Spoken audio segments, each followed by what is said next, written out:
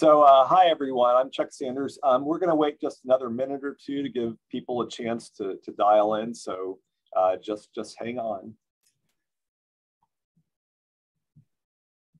So Michael, are you broadcasting from Chicago?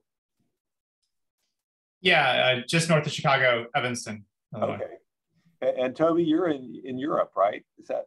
Yes, I'm close to Frankfurt. Okay, yeah.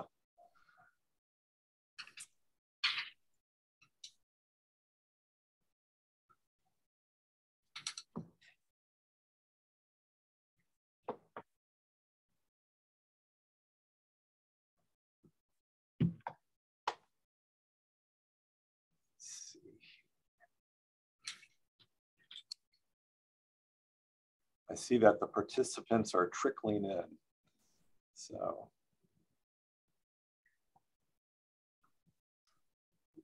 Well, it should be fun. I'll tell you, I know we all said this by email, but I'm kind of excited to be with this group of people. So should be a fun session. You all did an amazing job getting all of us in the same room at the same time. So. Yeah, well, we especially at this very busy travel part of the year, we really appreciate all of you accommodating us on this one. So.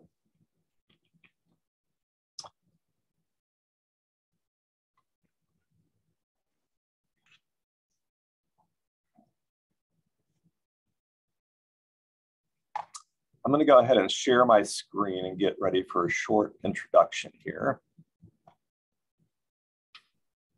That's one. That way people will at least know they're in the right place.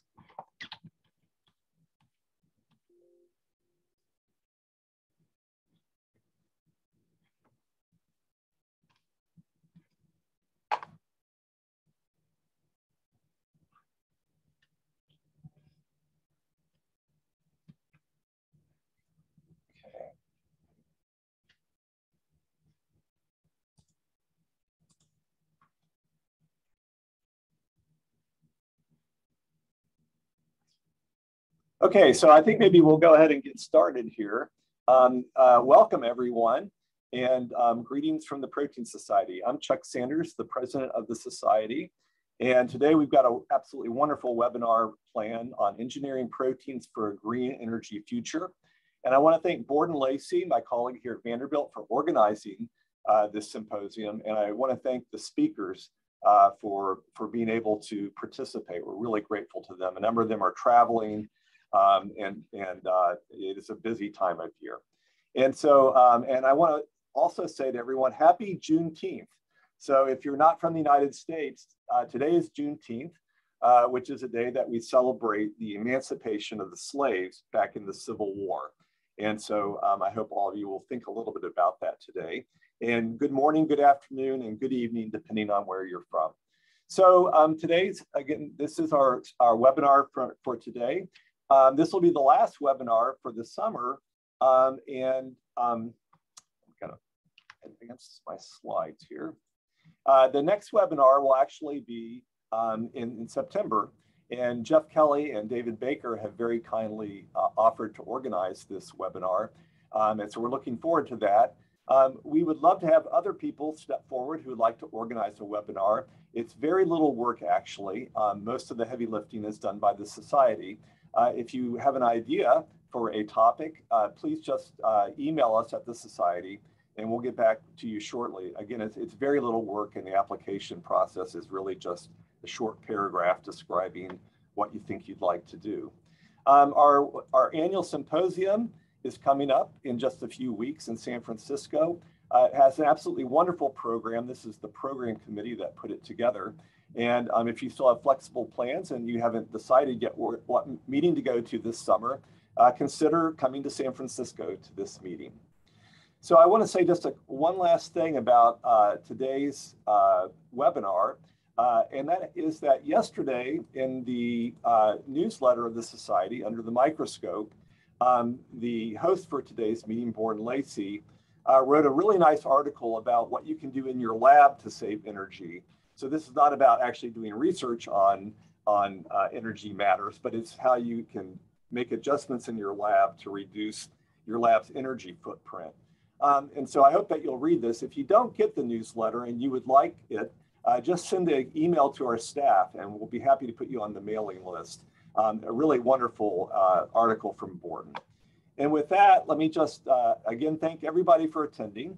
And I'm going to turn it over now to our host, Borden Lacey. Thank you so much. I am thrilled to be able to host this seminar today, and I appreciate Chuck for giving me the opportunity. I should first tell you this will be the order of our speakers today. Dr. Silver going first, Dr. Erb, Dr. Savage, and then Dr. Jewett. And I want to disclose that this is not my area of expertise. The reason that I am putting this together is I would love to see us as protein scientists engage in the global effort to work toward reducing our carbon footprint. And this concept of race to zero, which has gained a lot of momentum worldwide. A lot of these ideas come from the Intergovernmental Panel on Climate Change and a report that was released in 2018 that really documented the effects that would happen on the planet should our warming increase to 2 degrees, and the difference that would be achieved if we could limit it to 1.5 degrees. If we want to do this, we need to reduce our carbon emissions to zero by 2050 and by 45% by 2030. So just 8 years away. So a lot of work to do. And I've been thinking a lot about what I can do to contribute to this. And in looking at this, one of the things that Chuck mentioned is just what we can do in our labs to reduce the harm, if you will. Laboratories are, of course, key sites of innovation, but they are also very resource intensive.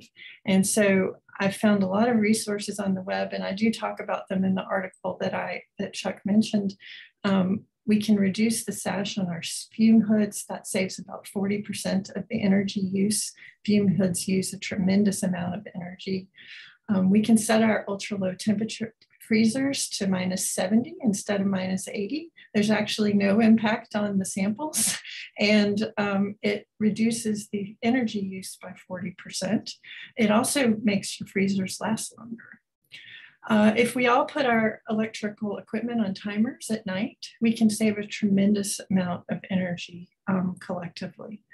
And I think we can also expect more from our vendors. You know, money talks, and we may not spend a lot of money as individuals, but as scientists running research labs, we spend a lot of money. And I think we can demand more in terms of what we get from our vendors. So there are lots more ideas. This is just a couple to hopefully entice you to check out resources like My Green Labs. There are others, but just trying to reduce the impact we have as scientists. What we really need to do, though, is not just reduce, but really start pulling carbon dioxide out of the air. And that is where we really need the expert opinions of our speakers today. These are leaders in the field of trying to engineer proteins to have innovative new methods for limiting our carbon emissions.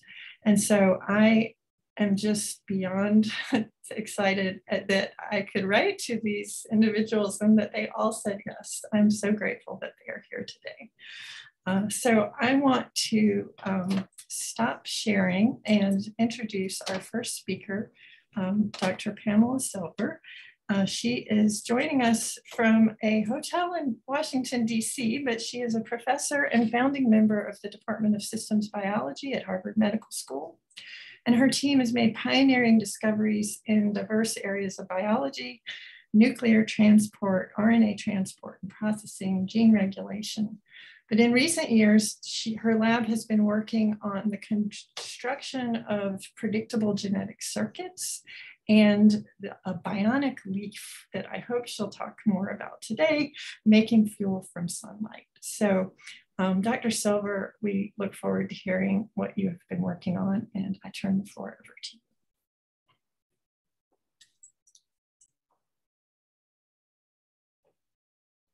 Is my screen showing? The screen is up, but it's blank. Thank you. Well, thank you for that wonderful introduction and for putting together this fabulous group. It's great to see everybody. So I'm going to begin with what I think the grand challenge is that we're facing. We have this big, beautiful planet, which I think really first came into our consciousness over 50 years ago when it was first photographed from space. But we have this challenge facing us in that the population is going to grow. Our climate issues are going to continue. And so we have to figure out how we can make a planet that can really accommodate more than 10 billion people and accommodate them in a way that is equitable and comfortable and equitable to the planet. Now, I can't see the audience, but I know some of the younger ones in the audience in your lifetime, hopefully you will be facing the question of how do we do this on Mars? And so in true sort of scientific impact, what we learn from solving problems on Earth will be translated in the hopefully not too distant future into how we confront new adventures like exploring space. Now, when I think about the problem of sustainability, I think about lots of things. Energy, how do we do that in an efficient way? How do we grow new materials? All of this in a sustainable way that is not contributing to the CO2 problems. How do we have food? How do we repair things? And for sometimes this all boils down to, why can't my house repair itself, right? It's made of wood. Well, sometimes it's made of wood. And yet we should be able to have a component of sustainability that challenges us to think about not just recycling, but regrowing what we have. Now, we are also living at what I think is at the cusp of a industrial revolution. I've been reading a lot about the definitions of industrial revolutions, and I think we're at one in terms of biology. So why is that? Well, first of all, we have over 50 years of detailed understanding from molecular biology, from structural biology, a deep understanding of how a lot of biology works, not all of it by any means, but in particular when it comes to prokaryotes, and in particular organisms like E. coli. And it is this deep understanding that lies at the basis for our ability to begin to rationally design systems that I like to hope will have real solutions. Other important advances include, of course, DNA sequencing, which has just been remarkable, but the other that underlies much of what we do is the faster and cheaper production of DNA itself, which is the substrate for building with biology. We're living through this revolution in precise genome editing, enhanced by the ability to do directed evolution. And this last one, which I think is super important, and others will probably be discussing this, is growing all of these technologies into ability to faster predictably design biology by automating the design and build cycles.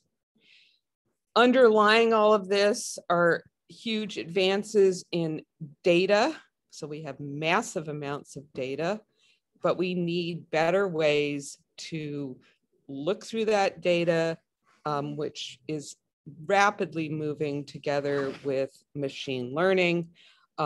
Ideally, having these data, deploying computation, whether it be through sequence, structure, really getting a desired phenotype from a desired genotype. and computation has an enormous role in systematizing what has, in many cases, been a trial and error process. Now, the other thing, had a lot of time to sit around and think over the past 2 years. And one thing I've just come to terms with is the incredible, what has happened in the field of genetics and how that translates into the field of biochemistry.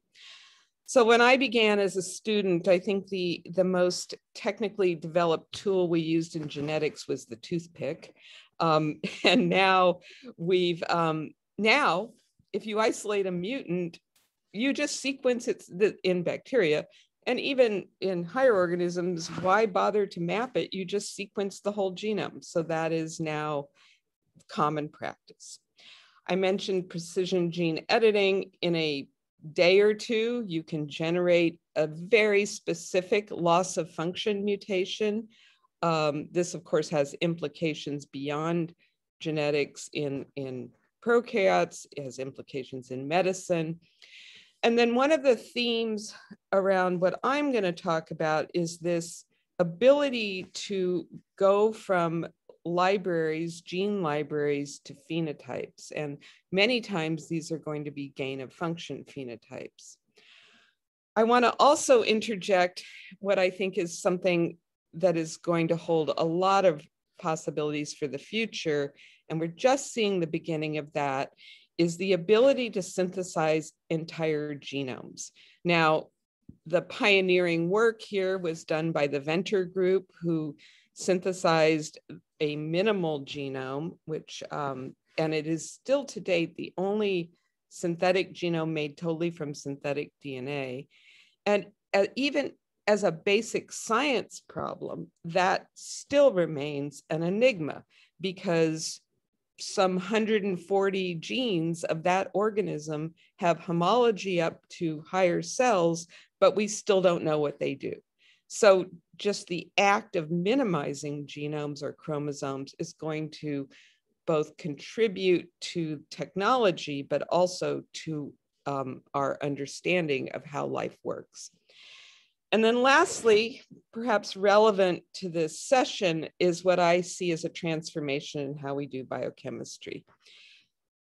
Traditionally, people have studied one enzyme, they've purified it from cells, etc. Now you can observe in genomes, in the human genome, for example, all possible enzymes of a certain class. You can synthesize those genes, I'm oversimplifying this, but make those proteins and then test them all. So why study one protein when you can make them all, is the way I am now thinking about biochemistry. One of the things that underlies deployment of biology, of course, is issues around safety and containment, which the community is actively addressing. And I want to just add about synthetic genomes, that by altering genetic codes, this adds a component of the ability to safely release bacteria into the environment where they will not as readily be able to undergo horizontal gene transfer. All right, so let me introduce the energy challenge, which from my perspective, which is that as the population grows, we are going to be introducing a large number of new energy users. This, of course, will increase the need for energy. And one thing I want to emphasize that I am personally passionate about is that many of these users are going to be in the developing world. And I like to think that solutions that we develop can embrace the poor of the world, and that we can develop something that is both good for the environment and bringing a more equitable situation to the rest of the world. Now, as most of you know, our current energy deployment is centralized and large scale in the developed world. This is partly why we're having the oil price problem. And you would imagine an energy for the future would be distributed, available to all, and ideally have low cap expenditure. Solar is a good example of this. Which brings me to sunlight, which is our greatest natural resource, perhaps, and one that I think you'll be hearing a lot more about through this sessions, about how do we capture and utilize sunlight, and I will be talking about that as well. So we already have a distributed energy system that uses light, and it's called a leaf. The leaf does the water splitting reaction in response to light, and also fixes CO2 into biomass. So this is fundamentally photosynthesis.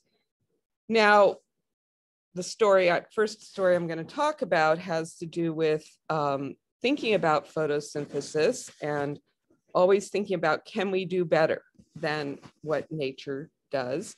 And this brought me to a collaboration with an inorganic chemist, and this project illustrates the integration between biology and inorganic chemistry. And my colleague Dan Nocera, who is one of the best inorganic chemists in the world, had developed electrocatalysts that were capable of doing the water splitting reaction, producing hydrogen. But hydrogen alone, which was his goal, has certain issues. So the question is, how can you store hydrogen? How can you use it in other productive ways besides burning it directly as a fuel? And so the obvious way is to use biology, which can capture hydrogen, capture CO2, and do stuff. So to begin, Dan had invented what he called the artificial leaf, which is a silicon wafer that is a photovoltaic in response to light, will carry out the water splitting reaction and produce hydrogen. This is really quite remarkable. You can put it in a glass of water, shine light on it, and see hydrogen being produced. Our challenge was to interface this with biology. And we chose a bacteria, and I have this phenomenon of working on bacteria that keeps changing its name. So when we first worked on it, it was called Ralstonia. Now it's called C. necator. Not fair, by the way, to change the name of the bacteria. So this bacteria is remarkable in that it can use hydrogen, fix CO2, and is genetically tractable, can be engineered to make a number of downstream products. So our challenge was to find conditions where this bacteria would compatibly grow directly in contact with the electrocatalysts. This often has been difficult, and why this has not been deployed commonly, but we fortunately were able to find conditions where the electrolysis, the electrodes were compatible and did not result in unfavorable conditions for growth of the bacteria. Now, people come to my lab and they say, oh, I want to see the bionic leaf. And I think they think they're going to see a leaf. It actually looks like a science experiment. It's just electrodes in a jar. And as I said, the bacteria are growing through fixing CO2 and the hydrogen that is produced. And then we use that to engineer their metabolism to make stuff. So in the first iteration of this project, first of all, the bacteria themselves will make a bioplastic precursor. So we can look at the efficiency of that, which was quite high.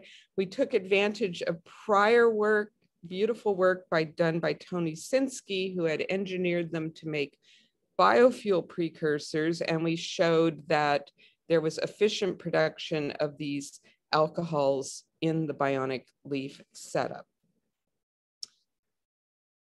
In addition, we looked at the overall efficiency of CO2 into biomass. And to the best of my knowledge, although we may hear something different today, this is still the winner in terms of efficiency, it way outdoes plants.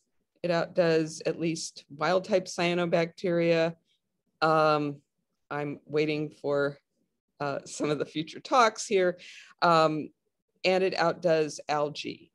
So this is, in terms of 10% efficiency, makes it one of the best in class. So what are the features of this system that make it exciting, even just conceptually, for the future? So first of all, it's modular. So unlike algae, this system does not have to be in direct contact with sunlight. The cells don't have to see sunlight. You can have solar panels, you can have any source of electricity that will run the electrocatalyst. So it's modular. The system itself can sit anywhere.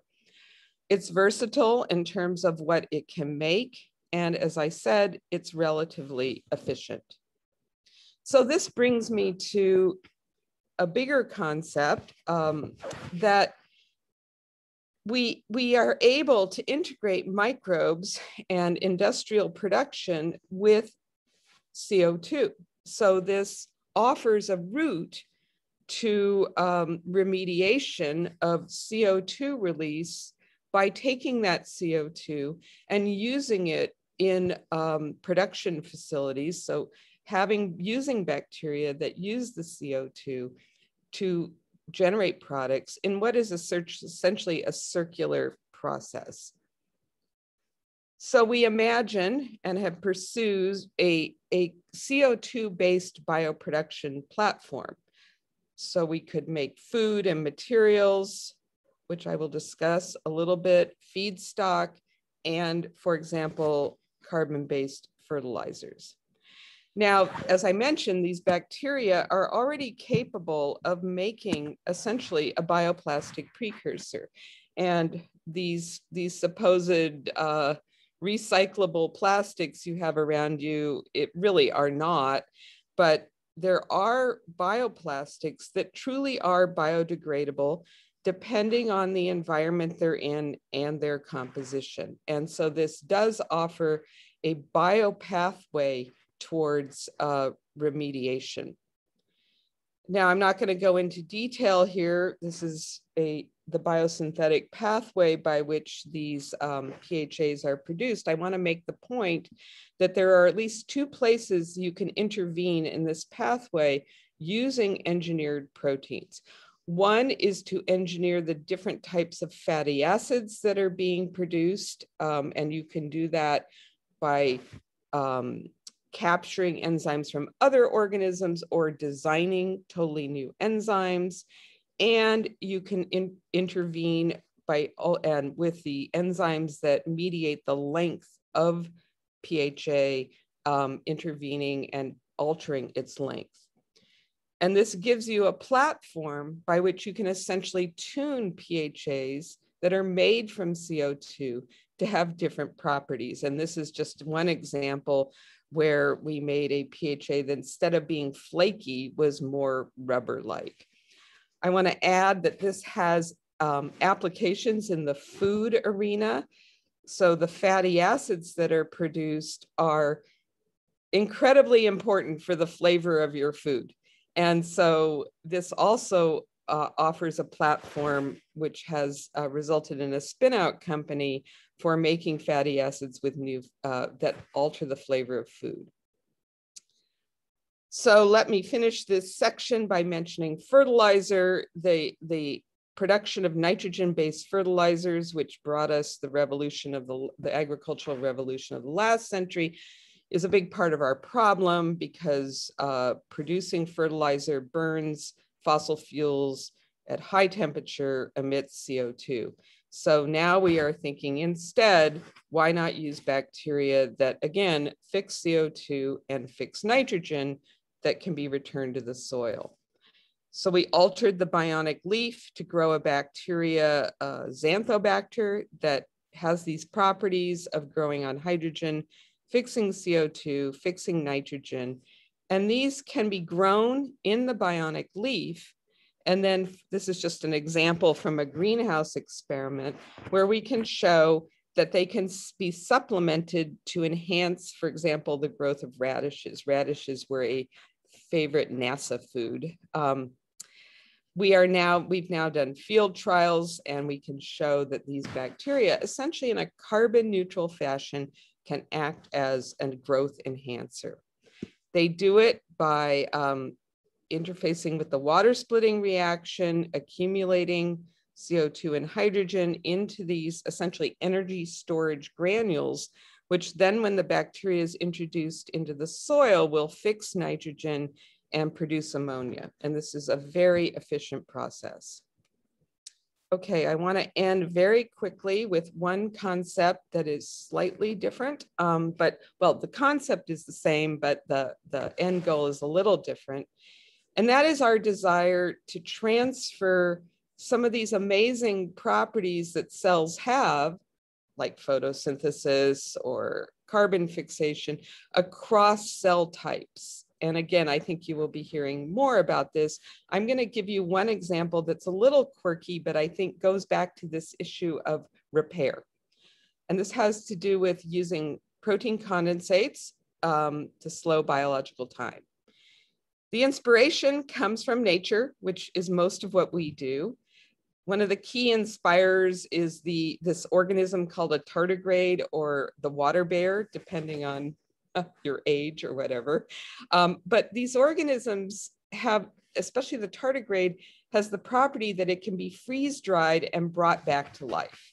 And so you hear about them living on the moon and the outside of the space station and all that. But wouldn't that be a great property to be able to transfer to any cell type? And this is one of my favorites, which is called the resurrection plant. You can buy it on Amazon. It's dry. And this is a time-lapse movie of what happens when you add back water. It comes back to life. Now, wouldn't that be an amazing thing to have from a sustainability point of view? If I could have freeze-dried plants and put them in places that had been desolated by climate or whatever. Sorry. So drawing from nature, proteins are responsible for this phenomena. And we can look across nature and identify these proteins. They have unfortunate, confusing names. There's no unified nomenclature here, but they do have a common property in that they have regions of intrinsic disorder. So this brings the models for how these may work. One idea is they form protective gels, for example, around membranes. Another is that they form protective compartments. Our data has thus far supported the latter. So I want to end with what did we do? So again, in the spirit of making lots of them and testing them, this was an incredible challenge. How do you sift through all of these proteins and come up with rules to figure out which ones to test? And my colleague, Debbie Marks, who is an amazing computational biologist, constructed a library of 1,000 of these. And I want to advertise that they are now all available at AdGene if you would like to test them. We developed high throughput assays so that we could iterate and the assays would reflect properties we might think are coupled to this sort of survival. And then our end goal was to use the information to ultimately design synthetic proteins that would confer these properties. And you can read in detail about our results here. I'm going to end with one sort of tantalizing new piece of data, which is towards our goal of being able to freeze dry mammalian cells. This has been a huge challenge.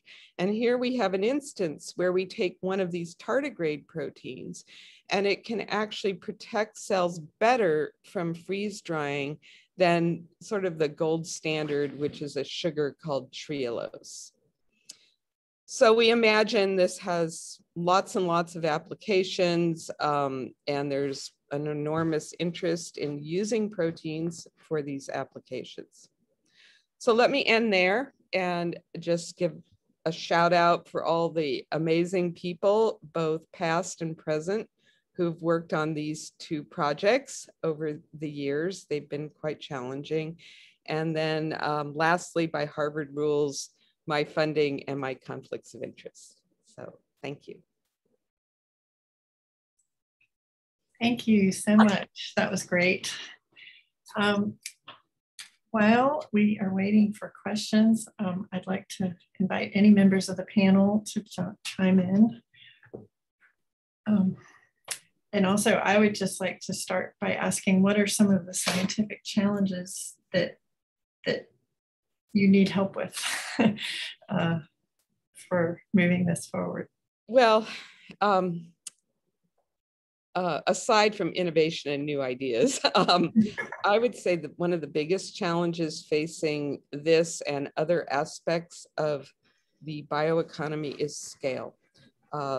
Scalability. So we talk about these toy systems, and synthetic biology has been really good at that and made a lot of headway, but scalability remains the outstanding challenge at all levels, even at the bioproduction level. And then when you come to carbon sequestration in agriculture, I think we also need education in scaling, because again, it's fun to sit around and brainstorm and come up with lab scale solutions, but translating those to the enormous scale we need to solve climate problems is something that people need to, chemical engineers are going to be really important. Mm-hmm.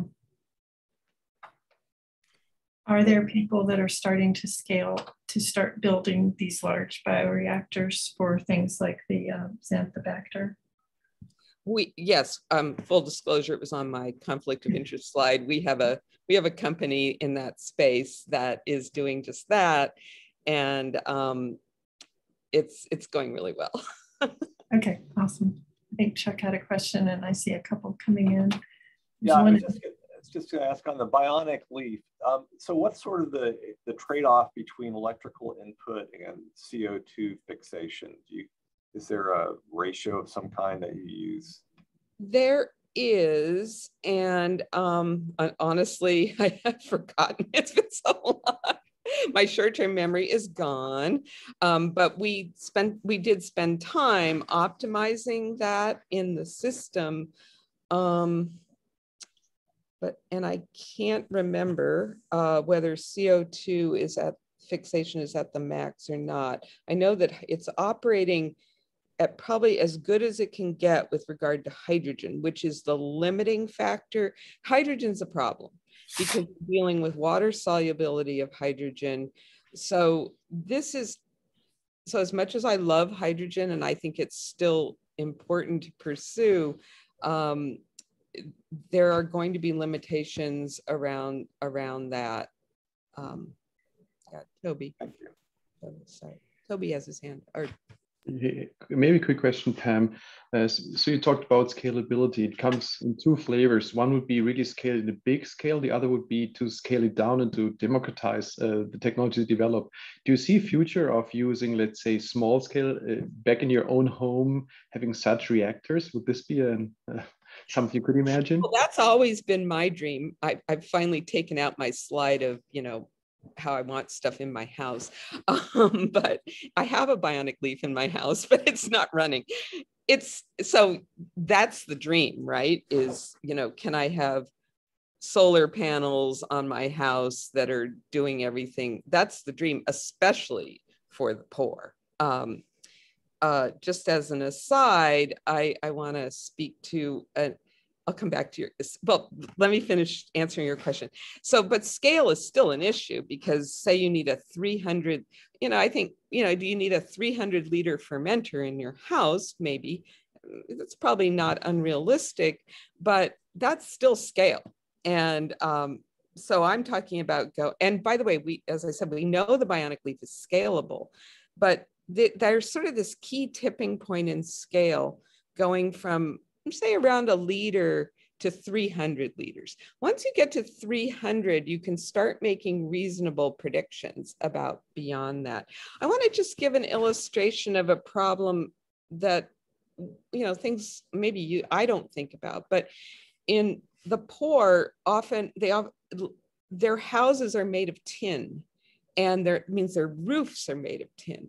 So the heat within a living quarters is extreme. So one thing that people have approached me about is, are there biological materials or biological solutions to the roofs of houses? So I love thinking about these kinds of solutions. And so I just throw that out there because it's on my mind. Yeah. Okay, that is great. We are going to move on to stay on time, but there are a couple questions in the Q&A if you wouldn't mind answering those offline. I think a lot of people will be interested in them. I will do that. Thank you. Okay, thank you so much. Okay, our next speaker is Dr. Toby Erb, who is joining us from the Max Planck Institute in Terrestrial Microbiology in Marburg, Germany. His lab has made pioneering contributions to the understanding and engineering of microbial metabolism, with a specific focus on building synthetic carbon dioxide fixation and photosynthesis pathways. Dr. Erb, thank you so much for joining, and I turn the floor over to you. Right, thanks so much for the introduction, and I'm very flattered to be here online, saving CO2, working against the climate change. And yeah, it's my great pleasure to present to you our recent efforts from our lab, in which we actually re-engineer proteins, complete pathways, maybe, to create something you would call a new to nature photosynthesis.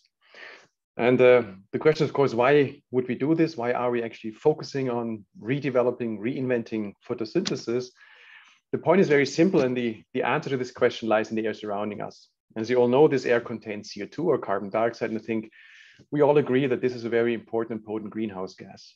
I think we also all agree that the amount of CO2 in the atmosphere has been steadily increasing over the last years, decades, actually centuries since the onset of industrial revolution. And we all experience the effects of this rising CO2 concentrations. We know that climate change is for real. And so this is, of course, a big concern. It's a threat. And this is typically the way we look at CO2, carbon dioxide, as being, let's say, a threat for ecology, for mankind, for economy, for society at large. And in theory, you can turn this view around. You could say, well, CO2 in the atmosphere could also be something else. You can also look at it being an interesting carbon source, a building block for life on this planet. And I think we as a society, we as scientists, should be able to capture and convert atmospheric CO2 into interesting compounds, close the carbon cycle, and come to a sustainable economy. But it's a very nice idea. It's a very big vision. But of course, we all know that it's not very simply possible. And we all know that chemistry has no answer to this challenge. So there's no chemical process, no simple chemical catalyst that would allow us to capture and convert atmospheric CO2 at very low concentrations and convert it into multiple carbon compounds. And in fact, all our chemical efforts are still outcompeted by biology that actually is able to capture and convert CO2 at a gigaton scale. Just to give you an idea, it's around 400 gigatons CO2 or 100 gigatons carbon per year that is fixed through photosynthesis.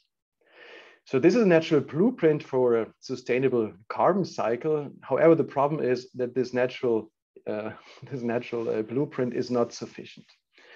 So we know that natural photosynthesis is not able to compensate all the anthropogenic CO2 emissions. And in fact, we experience that the CO2 in the atmosphere is still increasing. You can ask yourself, what is limiting? So why is natural CO2 fixation not better? What limits CO2 fixation? What limits photosynthesis? And it all comes down very simply to the actual enzyme in the Calvin-Benson-Besson cycle, the CO2 fixation pathway of plants, the enzyme called Rubisco, ribulose 1,5-bisphosphate carboxylase oxygenase, the CO2 fixing enzyme that basically brings CO2 into the biomass. So what is the problem with the enzyme? Well, on the one hand, it's a very slow enzyme. Typical Rubisco would fix only 5 to 10 CO2 molecules per second. And you as protein biochemists know that other enzymes can actually operate at levels thousands to 100,000 molecules per second. So the catalytic turnover rate is very, very slow. The other problem is that the enzyme also makes mistakes. And in fact, Rubisco can not only accept CO2, carbon dioxide, but it can also accept oxygen. And in fact, an average Rubisco has an error rate of approximately 20%, which means every fifth time, instead of fixing a CO2 molecule, Rubisco would fix an oxygen molecule. This would lead to a process called photorespiration. And this wastes, again, a lot of energy and limits carbon dioxide uptake in the plant. Now, as an engineer, you could, of course, think of trying to improve one of these parameters, right? You could try to think of making the enzyme faster. And in fact, you can do that. You can engineer Rubisco to become faster, but then you actually increase the error rate of the enzyme. And vice versa, if you try to improve the affinity specificity for carbon dioxide compared to oxygen, you can do that, but then you slow down the enzyme. So what I'm telling you is this enzyme is evolved along something which is called the Pareto optimum. You cannot touch one of the parameters, specificity, without negatively affecting the other parameter, activity. And in fact, many people have tried to improve Rubisco, and we always are stuck with the same problem. You cannot improve both parameters at the same time beyond a certain threshold. And this is what has inspired us now thinking about outside of the box, thinking beyond Rubisco and saying, what if we actually were able to redesign CO2 metabolism in plants or in photosynthetic organisms? What if you think about new enzymes, new pathways, new approaches to capture CO2 others than those that evolved?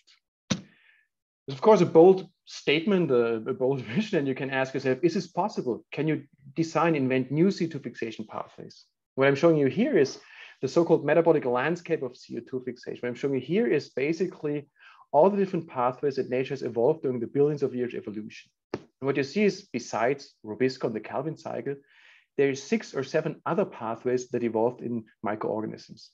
So nature has actually evolved a couple of other solutions beyond those used in photosynthesis to fix carbon dioxide. So this is great. Nature is creative. But if you look at it from the lens of a synthetic biologist, you could also critically say, well, nature has found a couple of solutions, but it missed out on many other potential solutions. And this is what we actually see here. These are synthetic, theoretical, hypothetical pathways we can think of that could exist in nature, but that we haven't found in nature yet. And this is what we actually would call synthetic biology. We are really interested in building these new to nature solutions, those things we have not seen in nature. We're trying to see if they are better or actually more efficient than those that were evolved over the billions of years. And I just want to stress and emphasize again, this is not metabolic engineering. This is not taking an existing process like the Calvin cycle, like photosynthesis, and trying to crank up a little bit efficiency. This is really realizing complete new solutions. If you want to say so, it's trying to build a new operational system for photosynthesis. Well, how are we going to do this? In principle, we started with a theoretical design phase, and I think Pam gave a great introduction to what SynBio is about. SynBio is about really thinking of an optimal solution, at least a theoretical optimal solution. And then it's about finding the individual parts, enzymes, proteins you would need to build, for instance, such a new to nature CO2 fixation pathway. Likely, you would build the system, combine those enzymes, build the pathway, then optimize in several rounds, trying to replay, or mimic evolution. And then once you have a system that fixes you to efficient, you would like to implement it into a cellular setup, and this could be natural or eventually an artificial cell. I'm going to talk about both. And of course, if you talk about scalability, and Pam alluded to that already, at some point you want to go away maybe from microorganisms and even go into something like a plant at the end of the scale, where you would have effects that you could then basically scale on the onto a global scale.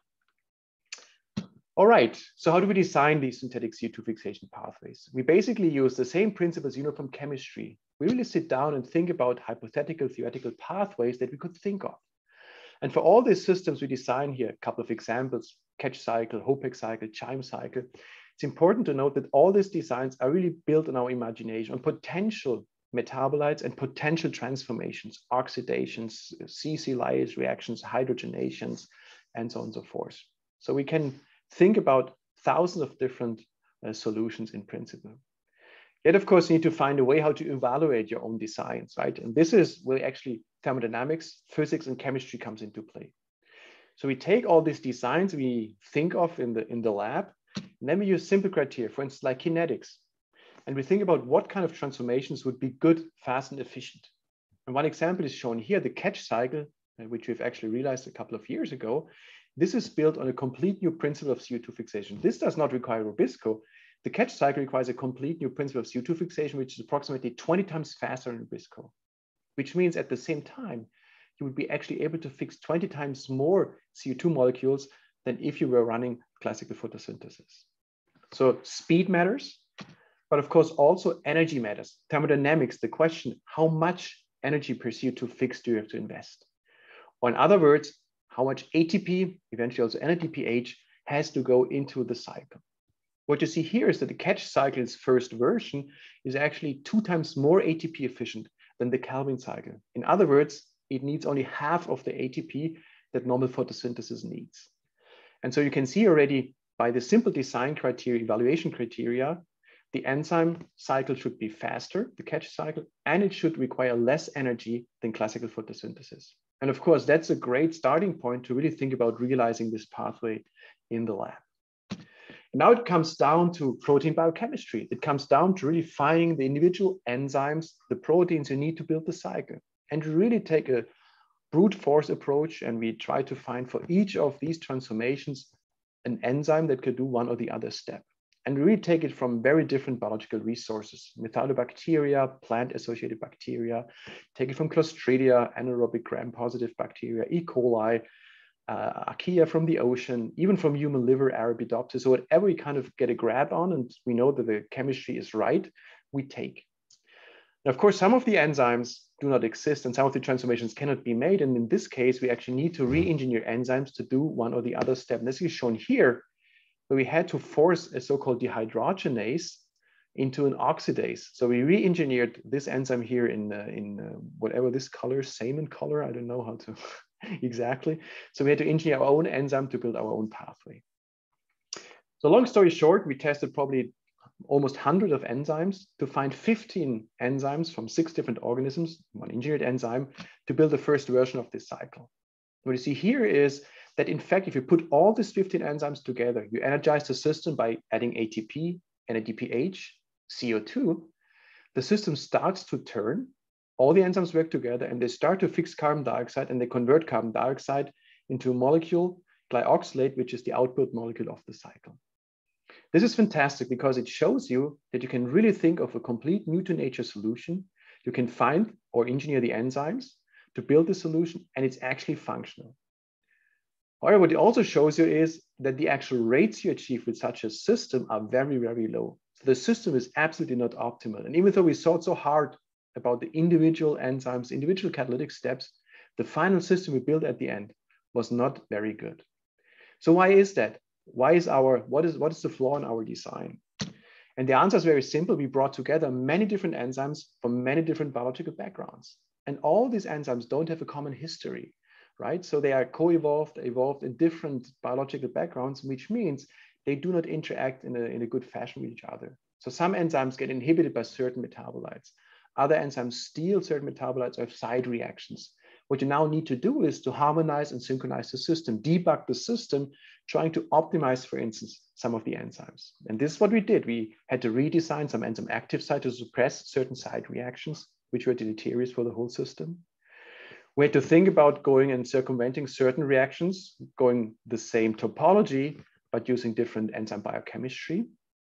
And then we had to add even some enzymes that are simply there to recycle certain metabolites that drop off the cycle, scavenging enzymes. So we make the system more complex, but also more robust. And over this course of these optimization steps, which are all done in rational fashion, you see that we improved the system from version 1 to version 5.4 by almost a factor of 20. And again, we didn't change anything in terms of the topology or the individual metabolites.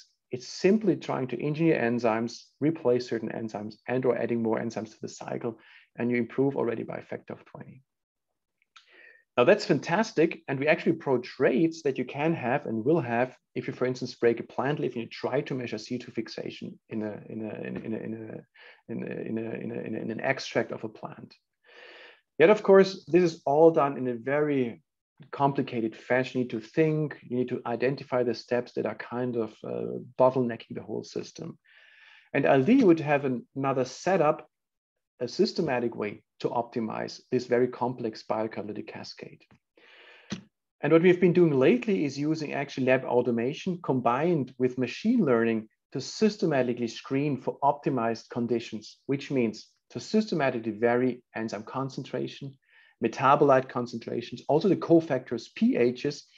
And we have basically used a design build test cycle, which involved a so-called contact-free dispensing robot, where you can scale down the catch cycle in, let's say, 10 microliter scale. You can run it in 384 well plates. You analyze the product ratio, the product yield. And then you use the data to feed an active learning algorithms, and you predict a new set of experiments. And so you do this over several rounds, let's say 8 or 10 rounds of experiments. It's around 1,000 different conditions we have screened and tested. It's a total of more than 100,000 pipetting steps. You actually see that the machine learning algorithm picks up and optimizes the system. What you see here is that within 8 days or 8 rounds of experiments, we actually achieved to improve the system by a factor of 10, which I find very impressive. And again, like this is using simply the power of lab automation. I think Mike will speak about that, and about machine learning, and also is what Pam said. So making use and sense out of the large amount of data you create. All right. So of course, we just built a synthetic CO2 fixation cycle in a test tube. The question is, can we energize the system with light? So can we build something like an artificial chloroplast? Can we go one step further and try, for instance, to hook up our synthetic CO2 fixation cycle with a natural photosynthetic machinery? Let's take spinach chloroplasts, which convert light into ATP and NTPH, and ask simply, does this natural system work with our synthetic cycle?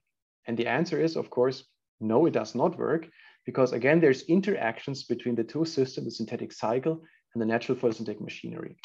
You need to dig down and identify the bottlenecks. You need to replace a couple of proteins, in this case, an oxidase by dehydrogenase and another oxidase through carboxylase. And then you can actually operate the catch cycle with thylakoid extracts. You can go a step further. You can ask about, can we also now confine everything in time and space? Can we build something like a minimal cell, a small cell using microfluidics, encapsulate the thylakoids as well as the enzymes?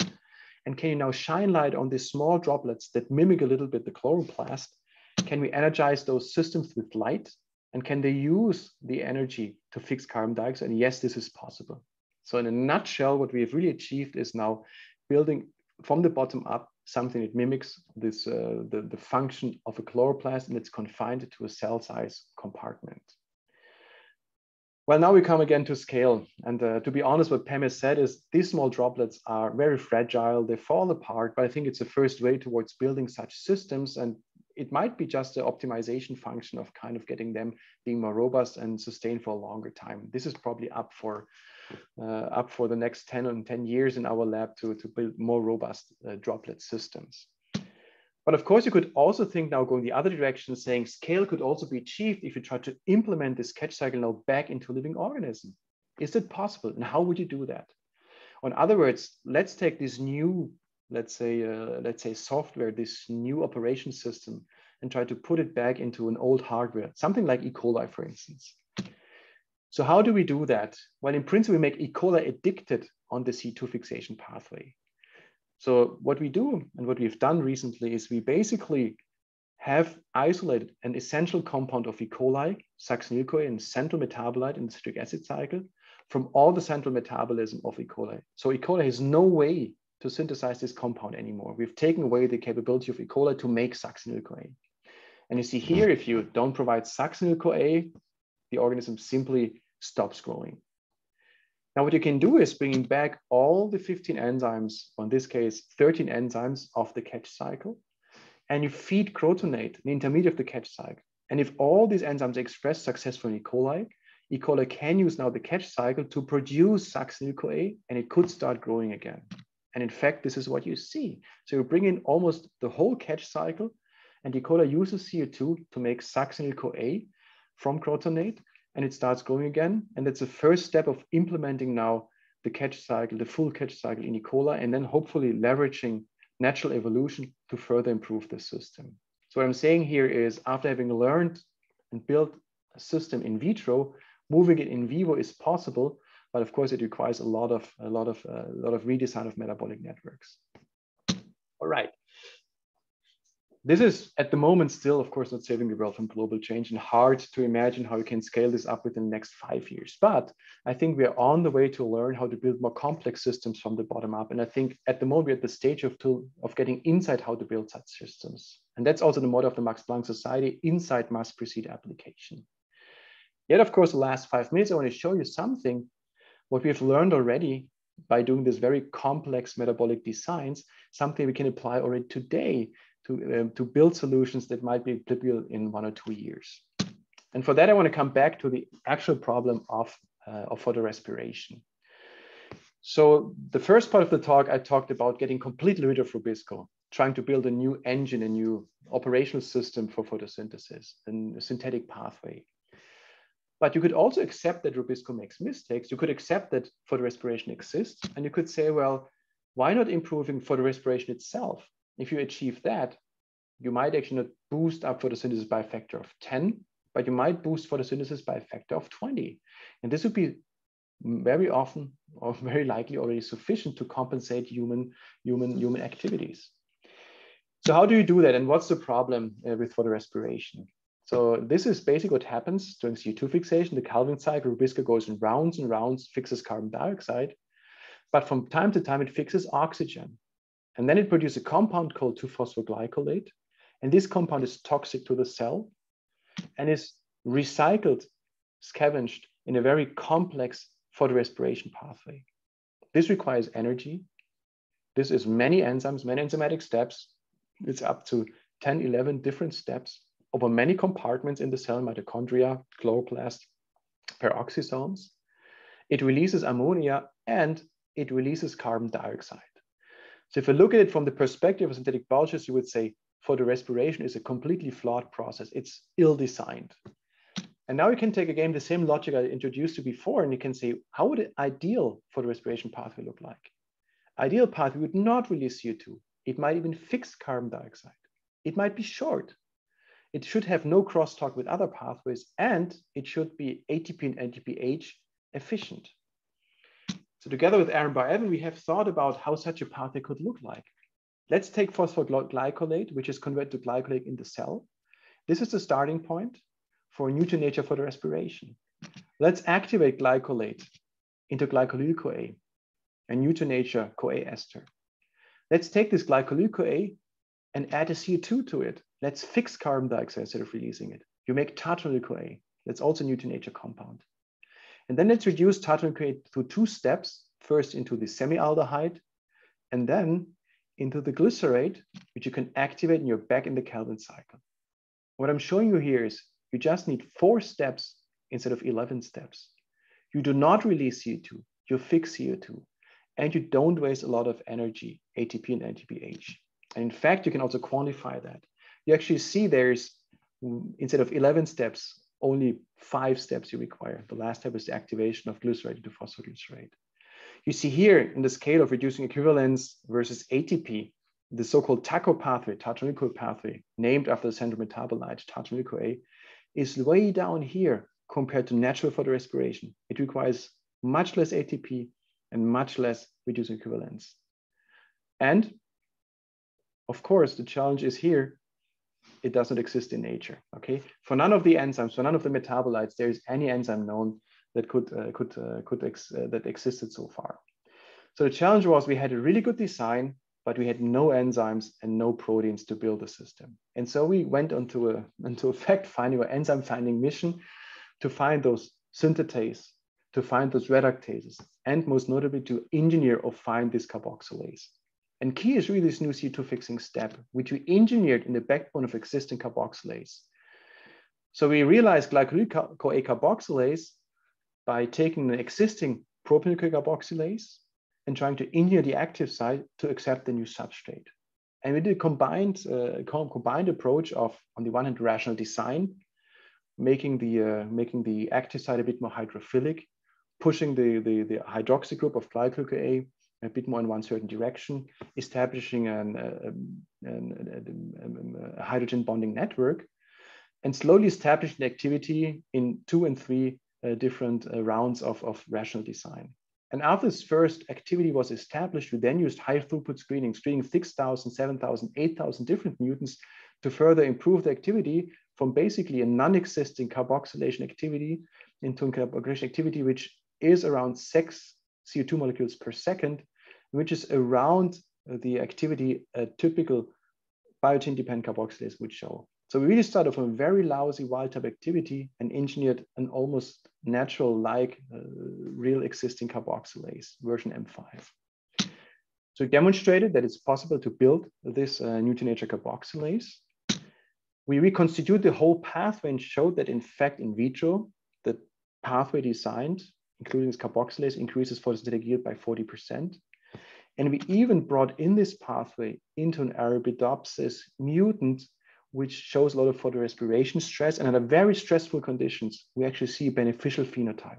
I'm not saying that this is already a pathway that gives Arabidopsis an advantage under normal conditions. But if you really increase photorespiration, you see a positive phenotype. And I think now it's up again for us to understand what's happening here, to further improve the system, adjust CO2 fixation, enzyme levels, and understand more the interaction of this synthetic pathway within the context of the native plant or metabolism. All right. So with this exciting data, I hope I can conclude in time. I hope I could convince you that synthetic biology offers new options. And we can really think about new designs. And we need protein biochemists that find the parts, the enzymes, or engineer the enzymes to build the system. We can use lab automation, big data to improve such systems. And then at the final step, we can actually already implement certain parts already successfully in living organisms. And of course, the dream would be to realize and scale all this up and really see if these new designs are functional and even better than natural photosynthesis in the future. This is up for another presentation, maybe in 10 years, maybe never, I'm not sure. But at least if you don't try, you don't know. Finish up here with a great lab back in Marburg, Germany, and a lot of support by the Max Planck Society. And yeah, that's it. Thank you so much. And I hope for a couple of questions. Thank you so much. That was a really inspiring talk, and I'm so glad you shared as much as you did. We are running short on time. There are some questions, so I'm going to let you answer those in the Q&A if you don't mind typing them in, and we'll keep moving to our next speaker, Dr. David Savage. Dr. Savage performed a really pioneering postdoctoral fellowship in the lab of Pam Silver, where he began the work on photosynthetic cyanobacteria. And he has moved this on into his independent lab, and he is now associate professor of biochemistry, biophysics, and structural biology in the Department of Molecular and Cell Biology at the University of California at Berkeley. So Dr. Savage, thank you so much, and we look forward to your talk. Great, thank you, Borden. Can you all see my slides okay? Yes. Okay, fantastic. Okay, so I'll tell you about our work on sort of a related system today, a natural system found in bacteria that I started actually work on in Pam's lab, and I'll highlight some of that. And then in the last decade or so within my own group, have been trying to develop a deep biological understanding of how it works in such a way that perhaps one day we can apply it in planta. And I thank both Pam and Toby for doing some wonderful introductions so that I can sort of hopefully catch us back up on time.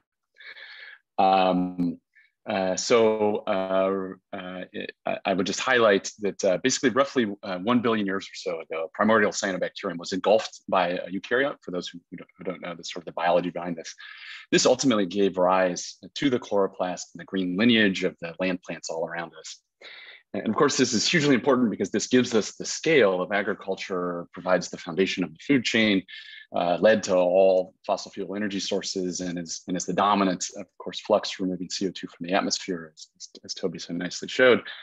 But as he highlighted, it also presents a problem because this really forever linked plant carbon fixation with rubisco, this sort of poor enzyme. And I think it's debatable. It'd be fun to, if this was in person, we could all have a conversation at the bar about the sort of the eccentricities of rubisco.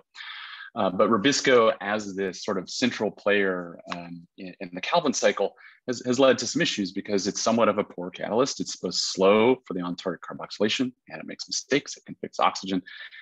And this ultimately, as we just heard, results in a loss of carbon from metabolism and limits photosynthetic efficiency in most plants. And again, just highlighting again the importance of this from what we just heard, that it's thought that if we could somehow improve this overall process, that photosynthetic yields could be improved to on the order of 50% or more. This would be, of course, very important for CO2 removal technology to improve grain yields, perhaps reduce land usage across the scale of agriculture on the planet. But again, as we just heard, most of these improvements actually to Rubisco, Rubisco itself has proven recalcitrant to improvements. There's decades of beautiful enzymology and efforts and sort of heroic efforts to put these changes into plants. And there's very limited success to show for that. Some glimmers perhaps, but it's been very, very difficult. And so thus, many people are looking for alternatives. And one of the things that has inspired me, and sort of a lesson learned from Pam, is to be inspired by what you see around nature. So across nature, one way that we see Rubisco being improved is to still use the sort of the normal reductive pentose phosphate pathway or Calvin-Benson-Basham cycle, but to, even though you're going to use Rubisco, add additional functionalities on top of it. And these are called, one way to do this are called CO2 concentrating mechanisms, a way of improving carbon fixation. And this is a term I'll use throughout the talk, CCM. And as the name implies, CCMs literally increase the local concentration around Rubisco to promote rapid on-target catalysis. So we see diverse CCMs present in all sorts of photosynthetic organisms. There are so-called carboxysomes, something I'll talk more about in a second, which are found in a variety of different kinds of bacteria, perhaps most famously cyanobacteria. There's also the pyrenoids of algae, and the Krantz anatomy found in some plants. However, one of the oddities about this is that for whatever reason, unfortunately, these CCMs are largely lacking in the C3 plants that are generally our crops, except for a handful of things such as maize. And so it's thought that perhaps principles and perhaps even some of the components could be ported into these C3 crops to endow them with these CCM-like activities to improve photosynthesis and again, reduce photorespiration. And so we've hypothesized, and one system that we've worked on is that the alpha carboxysome CCM, a very specific type of CCM found in certain bacteria, I'll tell you more about it in a second, which actually in its own right contributes on the order of 10% or so to the global carbon cycle fixation.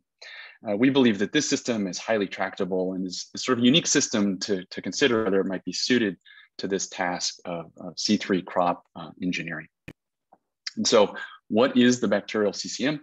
Well, work from us and others, combining genetics, biochemistry, modeling over many, many decades, has sort of revealed the CCM as a physiological strategy which has two important activities. The first is the use of inorganic carbon pumping to increase the cytosolic concentration of bicarbonate. And second, it uses a protein-based organelle known as the carboxysome, which encapsulates Rubisco and a carbonic anhydrase enzyme, and there locally converts bicarbonate levels in an equilibrium process to high levels of CO2 to promote that on-target Rubisco activity. So this is work that had been continuing on for several decades, and prior to our work, there were several unanswered questions, including how does the carboxysome assemble and function? Does this simplistic view that I showed you here capture all the essential activities? Perhaps there might be missing components. And if this model is true, it suggests that we might be able to port the CCM from one organism into another. So we set out to address these questions, actually both as when I was finishing as a postdoc in Pam's lab, and then again once I started my own lab at Berkeley. So today I'll tell you about two quick vignettes. First, how we've been defining the biochemical assembly pathway of carboxysomes, which has been a fun sort of biophysical exploration for us. And secondly, how we've started to use this information to reconstitute the CCM in a new host. Okay, so first off, I said this term, which is it's fun that I'm talking here to biochemists, because I use the term protein organelle, which sort of sounds weird. And I showed you the pathway here, which suggests it's acting like an organelle. And that indeed is true from the studies of modeling and others that have shown it sort of acts like an organelle in which the interior chemistry is out of thermodynamic equilibrium with the rest of the cell. But perhaps amazingly, what we know about the carboxysome is that it's a massive protein structure with elaborate ultrastructural organization. So we know that actually from the work of Todd Yates, Cheryl Kerfeld, Grant Jensen, and many others, that the carboxysome is actually a protein shell formed from hexamers and pentamers, along with enzymes, rubisco and carbonic anhydrase, and some other accessory factors, which are loaded inside the luminal structure. And so previous work has given us great structural insights into the individual components, but we've had less of an understanding of how the entire particle comes together to form these structures. My group first started out trying to understand that assembly process better. So our first major result was to identify the proteins sufficient to build the carboxysome. So inspired by previous work from Jessup Shively and colleagues, who were the first to biochemically identify and characterize the carboxysome. When I was a postdoc in the Silver Lab, we set out to understand how this amazing 300 megadalton molecular machine self-assembles in the context of the cytosol. So it's an amazingly complex system. It's 10,000 total subunits. Again, it's roughly 100 times the size of a ribosome. And yet it's all protein encoded. And in 2012, we determined that the 10 genes shown here, when taken from Halothiobacillus and expressed in E. coli, are sufficient to build structurally reasonable, morphologically similar carboxysomes to the native host. So it told us that there's 10 proteins that are sufficient to do this. And whatever host factors might be needed are found both in E. coli and the native organism.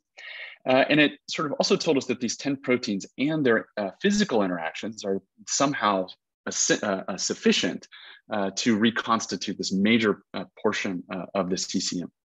And so we used this as a sort of a test bed for exploring the biochemistry somewhat further, and showed, along with Cheryl Kerfeld's lab, that one of these proteins, CSOS2, is particularly interesting because it's an intrinsically disordered protein that helps mediate the self-assembly of the entire complex, which was actually sort of an early observation of intrinsically disordered proteins organizing the prokaryotic cell. We've since gone on to show that CSOS2 is the interaction hub of the carboxysome, where in its N-terminus actually binds rubisco and helps bring rubisco into the carboxysome, whereas the C-terminus actually binds the shell and itself and helps, again, nucleate the overall assembly of the system.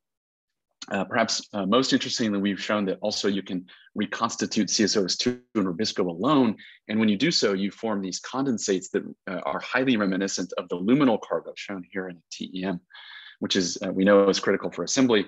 And then using this information, we've also been able to sort of detail the molecular determinants of this process by essentially developing a trapped assembly intermediate, which we're able to solve its structure using crystallography and define, again, the side down to the sort of the amino acid side chains, which create this specific interaction.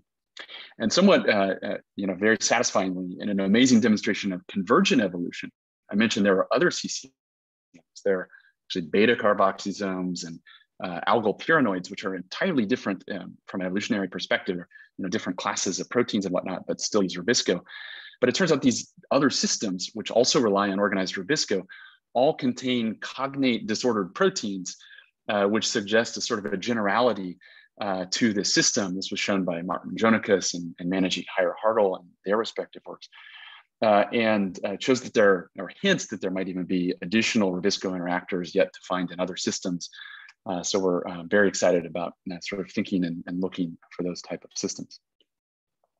We're now working on developing a total biochemical understanding of the carboxysome assembly process So we have the protein components identified, we're purifying them, or have purified them in various fragments and whatnot, and are testing the various hypotheses that we have about how an initial sort of seed carboxysome is formed and how you move from a sort of an initial reversible shell nucleation process in which you undergo ultimately a phase transition into a cargo accretion process to drive the assembly of these commissioned carboxysomes in vivo. So it's a fun sort of structural biology and biophysical problem that we're working on in terms of in vitro reconstitution. For the last 10 minutes or so, I want to return to this topic of, can the CCM be concentrated and be concentrated in vivo?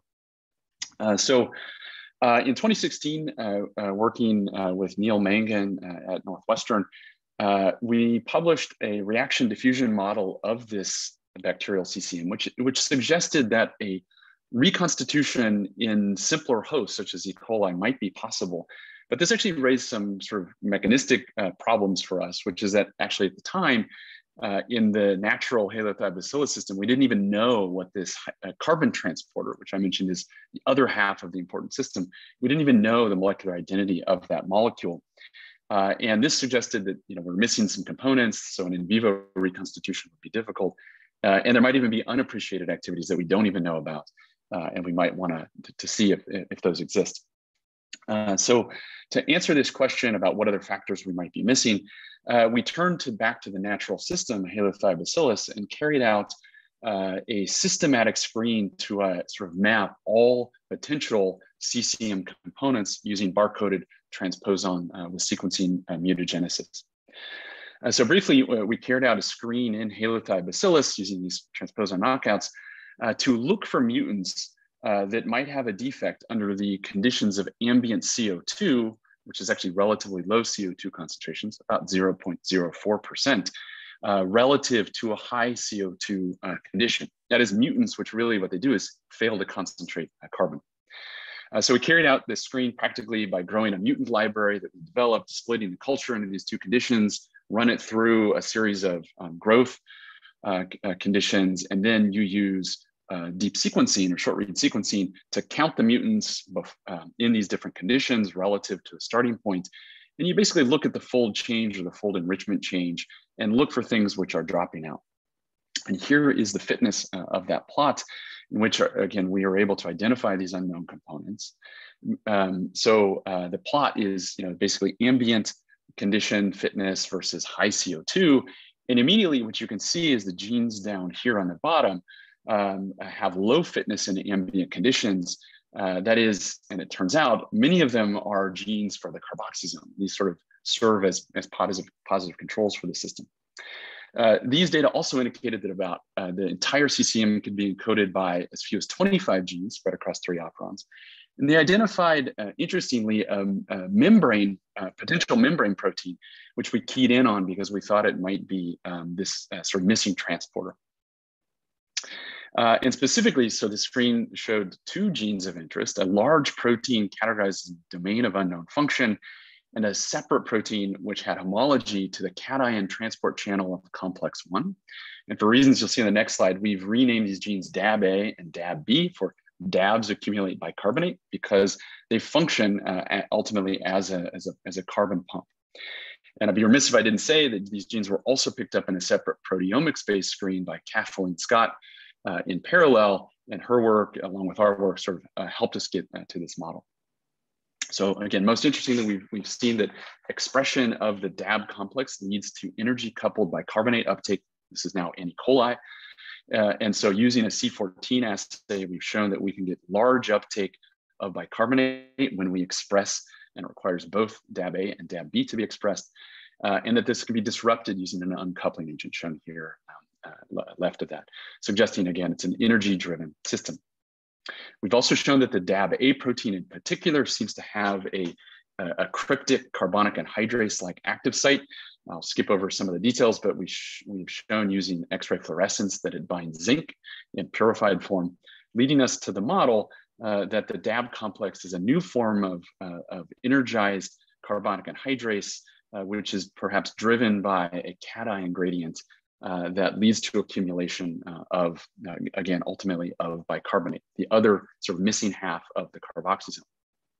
So with this data in hand, we then set out to reconstitute the whole system in vivo. And similar actually to what Toby described, we developed a carboxylation-dependent E. coli. It's a sort of a similar oxytrophic type strategy. And so working with Ron Malot at the Weitzman, we developed an E. coli strain that has a lesion in 5-carbon metabolism that is essentially Rubisco-dependent. So it requires Rubisco carboxylation to grow. Of course, E. coli doesn't naturally have a CCM, so it requires high CO2 to grow. It doesn't grow if you grow it under ambient conditions, but then this represents a really nice chassis to try to install the rest of the CCM components into. So Avi Flamholz, a graduate student in the lab, developed an expression system to build these 20 genes discovered in the T and seq system, where we would co-express them from 2 plasmids. Turns out the system didn't grow well at the beginning, but with a little bit of laboratory evolution, playing some various tricks with sugars and selective conditions, we were able to find plasmid mutants that enabled robust growth. And it turns out we had sort of had an unoptimized CCM expression, because we're, again, trying to express 20 genes at once, but we pick up sort of unique regulatory mutants in the plasmids that streamline the expression. And with this in hand, we can get very robust growth in CO2, in a CO2 dependent fashion, and actually at ambient conditions. So this is now, if you just have Rubisco alone in these specialized E. coli, you won't get any growth. It normally require high CO2, but if you add in the 20 genes of the CCM, we get very robust growth in air in a variety of different formats. And we can use C13 labeling to confirm that we're getting flux into E. coli's metabolism through this carbon fixation. It's actually just one of the 6 carbons in effect, and it's half of those. So we don't get, we're not getting 100% labeling. It's important to note that the energy driving this is coming from a different system, but this enables E. coli to productively fix CO2 from air, which is really cool because it's the first demonstration of a CCM like this being ported from one organism to another, and sets the groundwork for identifying the components and, again, some of these principles for movement into a plant. So with that, I will just end and remind you, if you haven't heard of these things, that carboxysomes are very unique protein-based organelles that facilitate bacterial CO2 concentration mechanisms. One of the things that we identified using a screen was a novel class of carbon transporter that appears to be coupled to the proton motive force, and we're doing some mechanistic biochemistry to nail down the details on that at the moment. And finally, we've shown that you can reconstitute or port this entire mechanism composed of about 20 genes from its native organism into E. coli, which sets the stage for improving carbon fixation in higher organisms. So with that, I would end noting a lot of this work was started when I was a graduate student or a postdoc with Pam, and thank her for her support over the years. Note our collaborator Ron Malot has been essential for all of this work in the past, and highlight Luke and Cece, 2 postdocs in the lab who were important for the first half, and Avi, Jack, and Eli, who contributed to the second half of the talk, and the DOE, who is the US Department of Energy, who's been a longtime supporter of the work. Thank you. Thank you, Dave. That was an amazing talk. I am curious how you think about organisms, if you were to be thinking toward moving this into, an application, how you think about the organisms to pick. I'm sure E. coli is a great place to start, but are there other organisms that you would think would be good targets for reconstituting these carboxysomes in? Yeah, there's certain microbes which might be of interest, and then of course plants would be one of the main targets. I would say on the microbial side, there are certain natural chemoautotrophs, which, like for example Ralstonia that Pam mentioned, in which certain kinds of applications could be useful to improve CO2 assimilation. That requires a little bit of effort because they have their own natural systems, and one of the things that actually matters for the CCM is ensuring that you don't have a carbonic anhydrase anywhere else activity in the cell. It's only inside the carboxysome. So you'd have to sort of clean up the metabolism before you inserted these systems into it. Perhaps the most interesting aspect would be in planta, though. And actually, Maureen Hansen at Cornell and Murray Badger and Dean Price in Australia at ANU have both started to work towards this. And they've shown somewhat very compellingly that aspects of the carboxysome can be expressed in the chloroplast. You can get some of the sort of the amazing self-assembly aspects of the system, but there has been troubles so far in terms of getting transporters to express in the chloroplast. There's a lot of still unknown physiological mechanisms within the chloroplast about the whole scope of transporters and gradients and whatnot, which which speaks to what Toby said, which is we need a lot of great mechanistic, basic science to figure out these things if we're going to do ambitious engineering too. Awesome, thank you for pointing that out. Any questions, comments from members of the panel?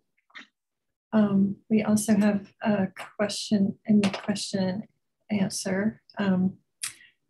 I wonder if there is potentially a point at which a far more effective carbon fixation system could oversaturate something in a microbial or plant metabolism, in which case, what are some of the solutions that have explored for that?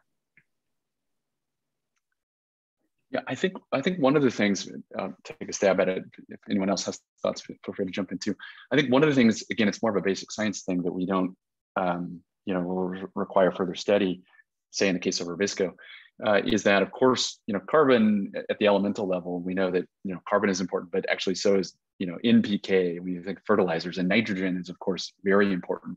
And some people think, that Rubisco is important as a nitrogen store for plants as well. And so as we get into these engineering challenges, there might be unintended things that we're doing to plant physiology that will sort of require a lot of optimization. And although agriculture and plants in general has the advantage of scale, it has the severe disadvantage of being extremely slow, right? So like design, build, test cycles if we're talking about plants in terms of screening, and actually you oftentimes in a plant have to go through multiple generations to make sure that what you're observing is really, there's fidelity in that process. So you go to the second generation.